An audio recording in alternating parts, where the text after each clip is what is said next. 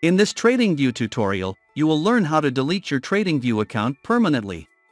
To get started, open Tradingview and then log into your account. Now click here on your profile logo. Put the cursor on your username and then click on the profile settings in the menu.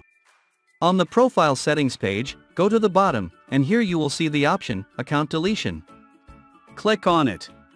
Here you can see that if you delete your account, what will happen, your data will be deleted after 30 days. Note that this process can be reversed if you change your mind during 30 days.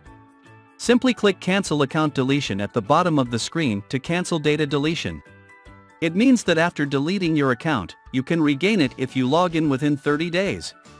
After 30 days your account will be deleted permanently.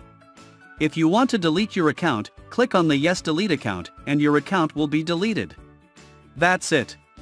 If you found this video helpful, please like the video and subscribe to my channel for more. Thanks for watching.